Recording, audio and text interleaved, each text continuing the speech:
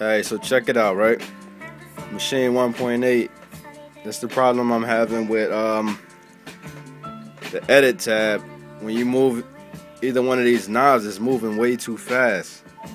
So I got a sample that I already chopped up here. I'm gonna just select a slice and just watch when I try to just adjust the attack. Watch how much it moves.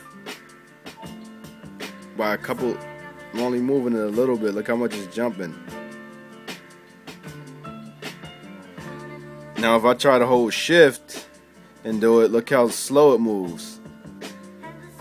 By like increments of 1. It's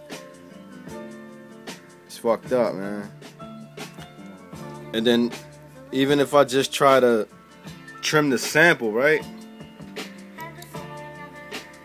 Let me zoom in there. Look how much it moves when I try to trim it. I'm moving it a little bit. Look how much it's jumping. See how much it's jumping? Like, I'm just moving it real small.